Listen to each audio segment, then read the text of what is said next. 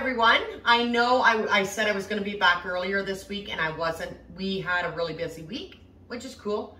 And so today I want to bring you along to answer some questions about the NUTRITOWER that I've had questions about with the lighting and the runtime of the pump. And we're also going to get into some seeding today.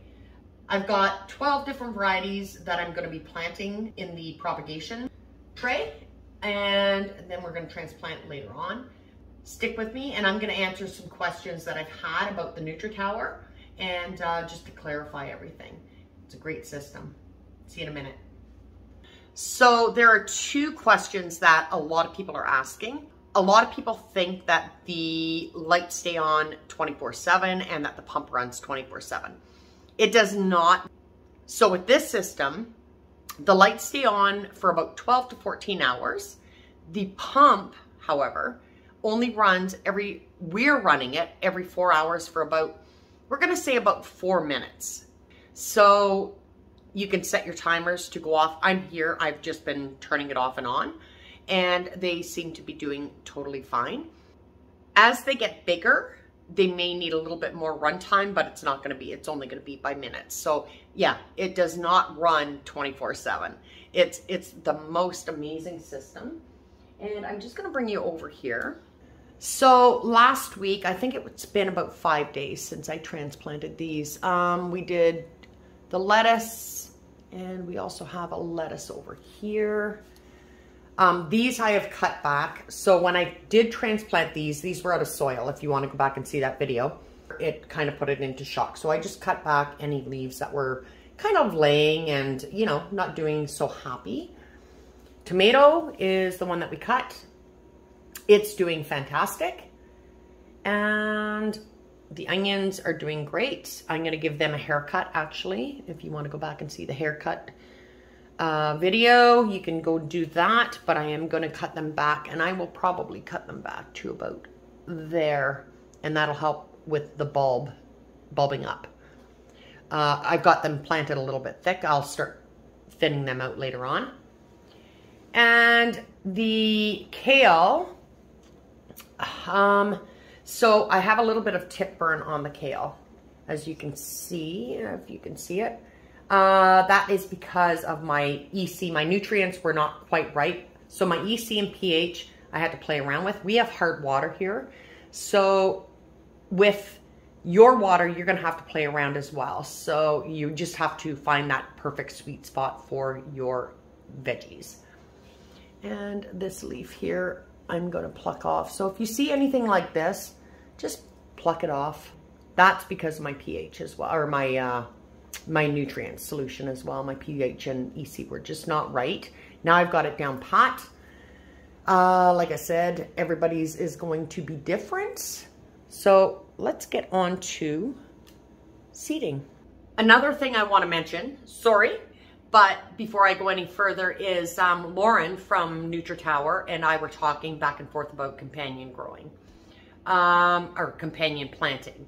So with tomatoes and basil are very good companion growers. So if you want to plant basil in your system, I'm going to be planting tons because we love basil, and I'm going to have a couple tomato plants, but they're great companions. So with tomatoes and basil, the basil actually, if it's planted around or in the same soil as your tomato plant, so you're not going to be planting it in the same soil here. You could plant a basil plant in beside the tomato.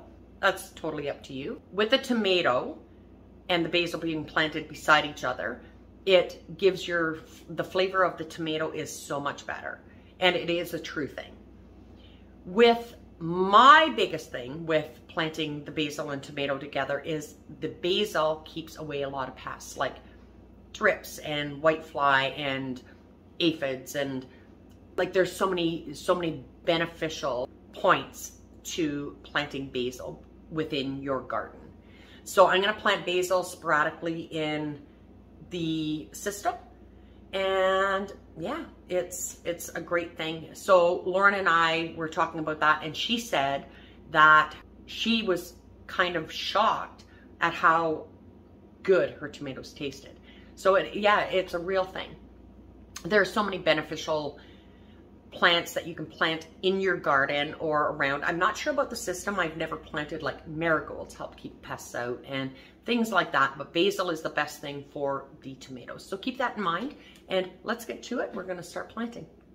What I have here is the propagation system that they send you with your tower. And this has 32 pucks in it. These are the coco-coir pucks. Very solid. And they have their own little space, which I really like. What we're gonna do, and it comes with a dome as well. So what I'm gonna do is I'm gonna take a 4-cup measuring cup, and this may not be enough, might be enough, might be too much, who knows. Let's just cover that up. And I'm going to let this sit for, I'm gonna say maybe, I don't know, 4 or 5 minutes. Let them puff up like they do, and they're gonna float right now, but we can place them into their spot after. Let them puff up like they do, and we'll be right back. Okay, so it's been about, I'm gonna say 4 minutes. What I'm gonna do now is, you can see that these are all saturated and they have plumped up. I've taken the excess water out. I just drained it out. I'm gonna take the end of a paintbrush actually, and I'm just gonna make that hole a little bit, you know, just so it's visible, because some of these guys kind of cover in when you put the water into them. So I'm just gonna continue doing this, and then we'll get seeding. Okay, there you have it. I've got all my holes re-centered, and these guys are ready to be seeded. I'm gonna start with the Sugar Baby watermelon. I got these from Stoke Seeds. I'm only gonna put 1 seed per hole. There are, when you're planting anything, when it comes to herbs and stuff like that, you're gonna plant a little bit more per hole. But when you plant 1 big seed for a vine plant or a vegetable like a tomato or whatever, you're gonna plant 1. So I'm gonna do 1 Sugar Baby. I'm just gonna take, they're the seeds. They're very simple to plant. What I do is the pointy side down and the round side up. So I'm just gonna put that into that hole and down, and that's it. So I'm gonna plant 1 of those. We have a lot of seeds here, guys. But this is the same as planting in soil for outdoor gardening as well. Then we're gonna get into our cantaloupe. These are Mackenzie seeds. I got these from local garden center. We're just gonna plant 1 of these. 1 seed. I do pointy side down again. Then I have my lavender. Lavender is an herb, and lavender you want to plant a little bit more per cell than you would with a fruit like a cantaloupe or watermelon. The lavender seeds are very, very small. So we're just going to take, I'm gonna plant 2 plugs of lavender. And I'm gonna take, I don't know, maybe there's 20 seeds there. So maybe I'll plant like 10 per plug. And I'm just gonna take half of that, plant it into that soil, into the coco-coir, and kind of cover it, and then do the same with the next. All right, there's our lavender. Onto chamomile. I got these from Stokes as well. Who doesn't love chamomile? And again, chamomile is very small, like super small. Chamomile, we're also gonna do, actually chamomile we're gonna do 4 of. So the seeds are super, super small, like pepper seeds. And yeah, I still have some left. So I might not need all this seed. I'm gonna do 1. And I'm just gonna actually, that's gonna sit right on top. If I show you, you can see that sitting right on top of that one. Like that. Don't worry about that. It'll all work. 2. It's hard to get them into the holes. 3, and 4. Okay, there we go. And then I've got the pansy from Stokes as well. Pansy flowers are edible. I don't know if you guys all know that, but they are edible and it makes such a beautiful presentation on a salad. Yeah, so I just want to try this in a system. I've never tried it in a hydroponic system, even at the farm, but I do want pansy flowers in my salads. And I'm only going to plant one of these, so I'm going to take... So I have maybe 15 seeds here. I'm only going to plant a couple. I'm going to do like 4. I'm going to grab maybe 4 seeds and put that in there. You don't want too many of the pansies growing in one cell. And then we're going to do 3 spinach. The spinach are the ones that I planted in the soil as well. So same type of thing. With spinach, they're a bigger seed. And I'm going to do 3 of these, 3 plugs of these. So I'm going to put in 3 seeds per plug. You don't have to do this many if you don't want to. You can do 2. And what I'm going to do is just take out the weaker as they germinate, or when they're germinated, before I transplant. I cannot wait. My family cannot wait until this thing gets going, once I have it full. And you know what? It's my fault for not getting it done sooner, but Dwayne and I have been super busy. So now we're going to do Swiss chard. I'm going to do 3 of the Swiss chard as well. I'm going to plant 2 or 3, and again take the weaker of the 3 out. These are another nice big seed, and we plant in 3, cover up a little bit, and we continue on until our next one. They are smaller seeds. You can see the smaller seed. And again, I'm going to put about 3, I'm just going to take a pinch because these are hard to grasp. So I'm going to plant, say, 3 per cell and just give it a little bit of a cover. And then I have, from Stokes again, I bought hybrid pickling cucumbers. Now, with cucumbers, I get a lot of questions as well about the pollination, and people have all male flowers, and these are a self-pollinating cucumber. If you go on to Stokes Seeds or just even Google self-pollinating cucumbers, you won't have a problem at all. Then you don't have to worry about hand pollinating or anything. With the pickling cucumbers, I'm only going to do 2. This is a cucumber called Quarantine, an amazing pickling cucumber. And with the pickling cucumber, or with any cucumber seed, you have a big seed. So very easy to plant. Again, I take it so that the pointy side is going down. Just plant that in, push it down. The pointy side is generally where it's going to root from. So that's just what we've always done at the farm. And that's how I'm going to continue to do it. Then I have my basil. So with basil, if you want the best pesto basil, the Genovese basil is amazing. We've always grown the Genovese basil. This is from Stokes as well. And this is called the Martina Genovese.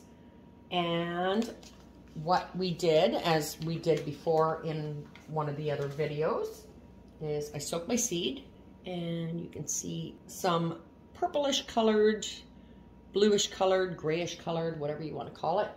And we are going to plant 5 plugs of this. What you need is your baster, and we're just going to, I might have a little bit too much seed here, but yeah, pretty sure I do, but that's all right. And we're just going to plunk that on top, on top, on top. I have way too much seed here, guys. That's 4 and that's 5. So I'm going to take a little bit more. Again, if you're doing this in soil, you're going to do it exactly the same way. But I do want an abundance of basil, and this is going to give us a good bouquet. This I will do into my soil. I have leftover stuff, so. And we are going to keep planting in soil. We'll show you stuff on that as well. So now you can see that sitting right on top. We're just gonna leave that on top, and we're just gonna kind of gently push down into the cocoa coir, like that. And that will grab hold and start germinating. I'm gonna show you also what I'm germinating on. I'm using a heat mat in the grow room. So we'll be back with that later on. On to our romaine lettuce. Romaine is super, super expensive in the stores right now. This pack of seeds cost me $2.65. I'm going to plant 4 of these, and each week I'm gonna seed 4 others, because each week I'm going to be harvesting and then replanting. With romaine, it's a lettuce, so you don't want to plant any more than 1 per tray. I have way too much there. So you can see how small that seed is. I'm just going to take 1 of those and I'm going to put it in like that. And if you get 2, I mean, you can do 2 and just weed out the weakest. Now with lettuce, what you want to do is you want to kind of go down a little bit deeper so that when it roots, it's got a little bit more of a root base under the soil. And yeah, I just covered that up. You don't have to cover it up. I find it works better for me if you cover it up. But it, yeah, it does give a better root base if you go down a little bit lower with the lettuces. And then Stoke Seeds sent me compliments of Stoke Seeds, little sweetie snow peas. This is a bush type, so I really want to try these. And we're only going to do 2 of these. And of course, the peas are pea-sized, like a dried pea. And we're just going to pop that in to there. And I'm going to go down a little bit deeper and that one into there. What I do is I take a little spray bottle, just lightly over top to make sure that the seeds that you put in are saturated. Put your dome over, and then we're going to go into the grow room and I'll show you what we've got set up in there. Okay, so I have this now under the grow lights in the grow room, and I've got it on a heat mat. I'll show you the heat mat in a minute. So I bought 2 of these heat mats actually off Amazon, and this one's upside down, so I'll show you the actual one that I'm not using right now. I find that they grow way better when you have them on a heat mat. It just keeps everything warm, and we will be back in a few days, probably 2 days, to see how they are all making out. These are the heat mats that we purchased. And like I said, they were $37 for 2 of them. And yeah, they work super well. They are a 10" by 20 3/4 inch. And it fits the tray on perfectly. Keeps them very warm. And it does work very well. So that's that, and we will be back in a couple days to show you how the propagation is going, and cannot wait to get transplanting. You guys all have a great weekend. We'll see you later.